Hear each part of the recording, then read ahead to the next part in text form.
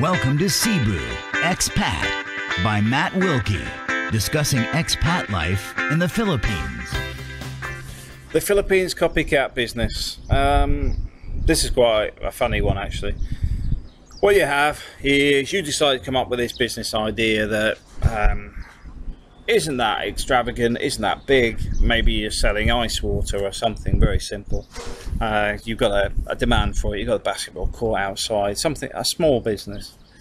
Then somebody copies it. Your neighbour thinks, that's a wonderful idea, I'll do that as well.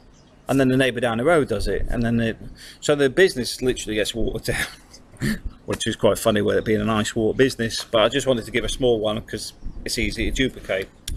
Now, the funniest thing is, when their business fails, it's your fault because you came up with the original business idea. That's how people think.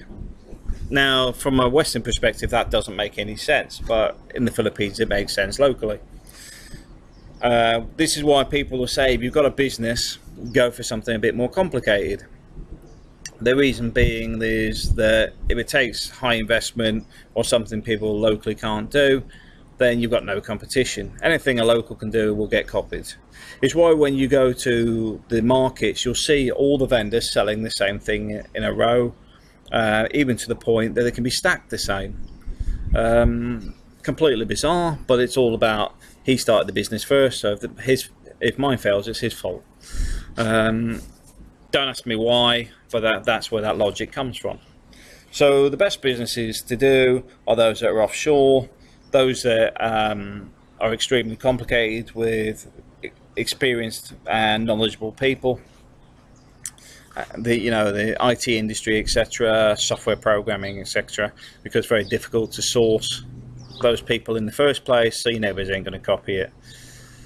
The internet cafe we had was a prime example of where it got copycatted.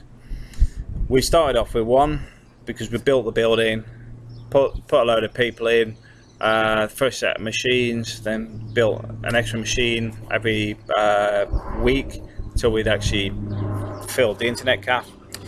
But as soon as that one opened, in the first month, I think there was 7 other new internet cafes in the area. How many of them are there today? The answer is, I believe, is none.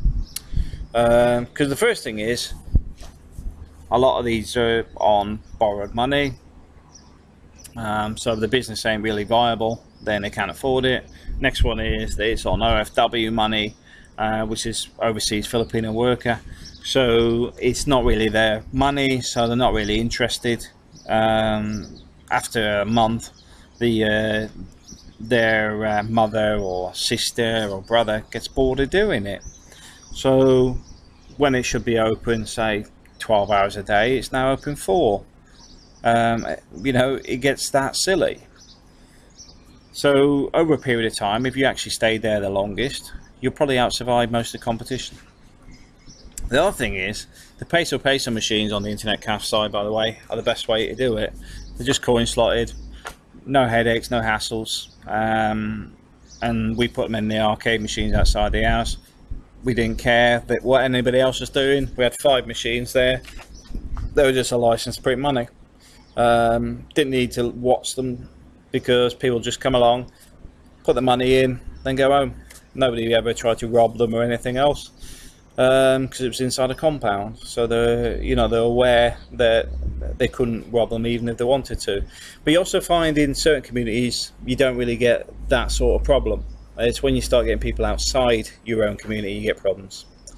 An example of this was a neighbour, I think, had some shoes stolen, and somebody had their motorbike stolen a week or so after. But the motorbike was stolen by he was visiting somebody that was a neighbour of ours. So he suspected the guy had stole his shoes. Well, no, somebody caught the guy had stole the shoes, that's what it was. So he then assumed he'd stole the motorbike. So what does he do? He stabs him, to the point that the guy nearly bled to death by the time he got to hospital. That is why things in your own community don't really happen too much, because there's a good chance somebody will kill them.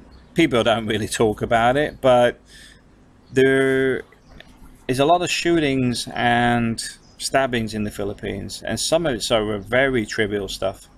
That guy, I don't even know if he stole the motorbike or not. It's just that it all started with the shoes, and this was like a week after, so automatically he was the bike thief. I was just doing something else, and it come up in a conversation that such and such had been stabbed, and then I'm like, why, what happened? And then it all went over about the shoes and everything, and I'm like, okay, yeah. So yeah, you don't really get it. As long as you're keeping your own people in your own community, they sort of look after each other. They don't like people outside the community. They don't appreciate them being there. From foreigners, though, it's a little bit different, but Filipinos generally don't like people that they don't know from outside. You know, what I mean is Filipinos don't like Filipinos from outside. So like when you get the scavengers come around and stuff, they don't like being in the neighbourhood. They'll make sure the gates are locked and stuff, because they know they're likely to steal stuff if they can get their hands on it. That's just part of life. Sort of slightly off tangent again. But yeah, I just want to talk about the copycat business. It's why a lot of businesses can fail in the Philippines, because people copy each other. And like I said, there's a lot of overseas Filipino workers that are trying to fund things for the family, because if they can fund them and get the family self-sufficient, they should need their wallet a lot less on a regular basis, which is why they're trying to encourage some of their family members to pull their finger out in some ways. All right, thanks for watching.